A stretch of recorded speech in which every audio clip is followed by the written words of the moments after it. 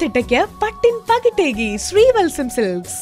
Sreevalsam silks August 18 മുതൽ പത്തനംതിട്ടയിലും.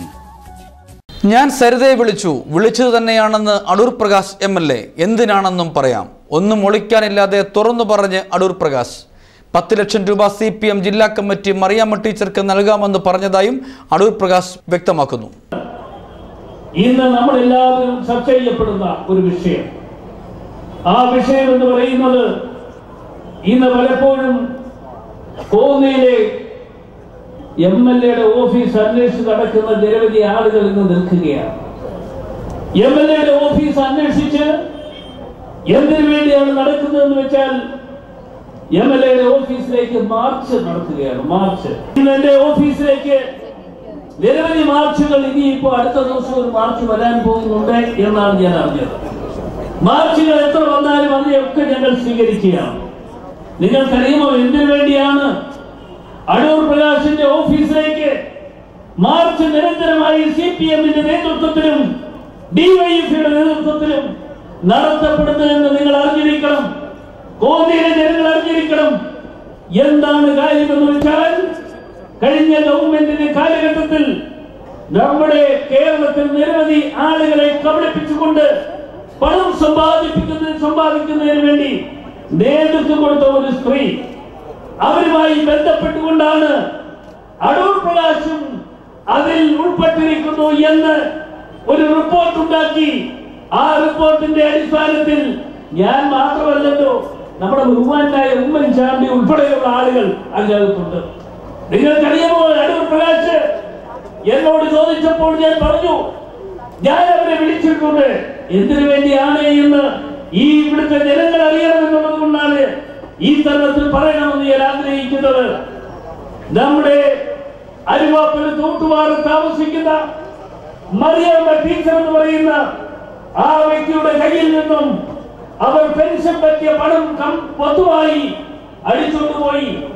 അടിച്ചുകൊണ്ടുപോയതനുസരിച്ച് ഒരിക്കൽ എന്നെ ഫോണിൽ വിളിച്ചിട്ട് പറഞ്ഞു, എനിക്ക് ഇങ്ങനെ ഒരു സംഭവത്തിൽ പെടേണ്ടതായി വന്നു, എന്നെ ഒന്ന് MLA സഹായിക്കണം, MLA ഒന്ന് ബന്ധപ്പെടണം എന്ന് പറഞ്ഞ് നമ്പർ തന്നത് മറിയാമ്മ ടീച്ചറാണ്.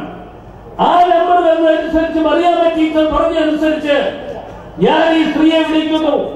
ആ സ്ത്രീയെ വിളിച്ചു കഴിഞ്ഞപ്പോൾ അവർ കൊണ്ടുവന്ന് 2-3 ചെക്കുകൾ കൊടുത്തു. ആ ചെക്കുകൾ അതേ സ്പീഡിൽ തന്നെ തിരിച്ചു വന്നപ്പോൾ മറിയാമ്മ ടീച്ചർ വീണ്ടും എന്നെ വിളിച്ചിട്ട് പറഞ്ഞു, എന്റെ കയ്യിൽ കിട്ടിയ ചെക്ക് ഒന്നും തന്നെ പാസ്സായിട്ടില്ല.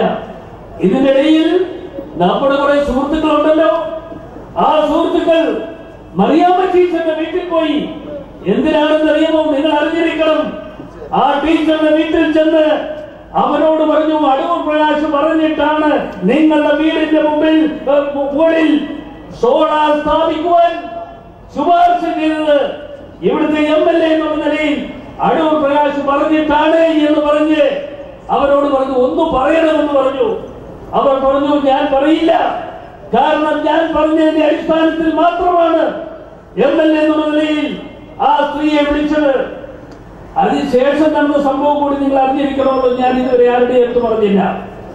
അതിനുശേഷം നടന്ന സംഭവം, ഇവിടെ മാർക്സിസ്റ്റ് പാർട്ടിയുടെ ജില്ലാ നേതൃത്വത്തിൽ നിന്നും 10 ലക്ഷം രൂപയാണ് അവർക്ക് കൊടുക്കാമെന്ന് പറഞ്ഞ് അവരുടെ വീട്ടിലേക്ക് ചെന്നത്. അവർക്ക് 10 ലക്ഷം രൂപ.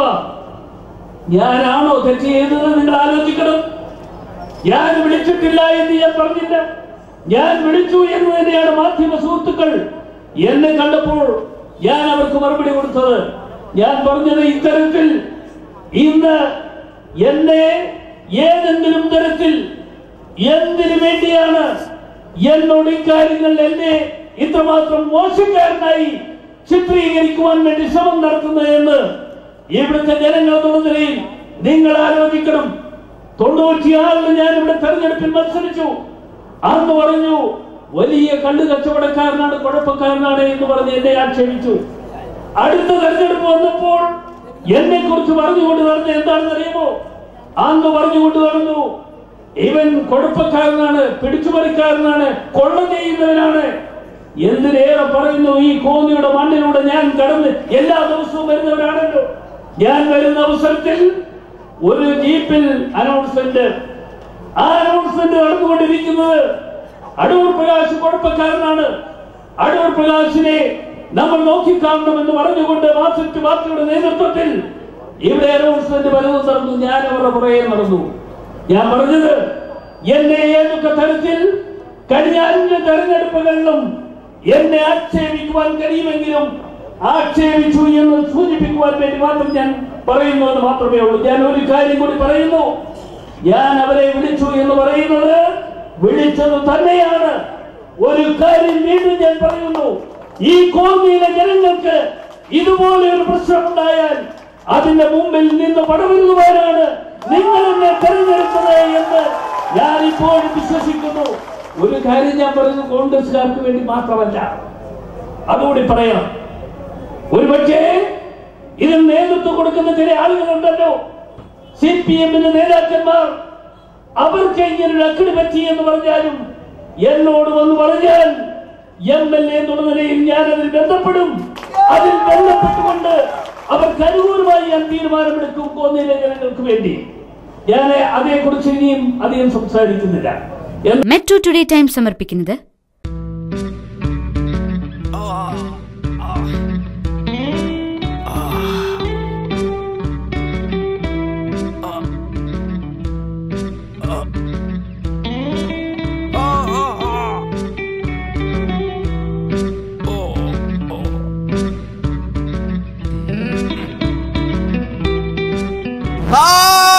ഓഹോ, പൈൽസ് ആണല്ലേ? ഹരിദ്ര കഴിക്കിഷ്ട.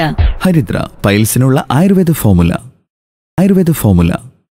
നിങ്ങൾ എവിടെയാണെങ്കിലും നിങ്ങൾക്കൊപ്പം Pathanamthitta metro TV Google play സ്റ്റോറിൽ നിന്നും ഡൗൺലോഡ് ചെയ്യൂ. നാട്ടിലെ വാർത്തകളും കാഴ്ചകളും മൊബൈൽ ടിവിയിലൂടെ തത്സമയം കാണാം.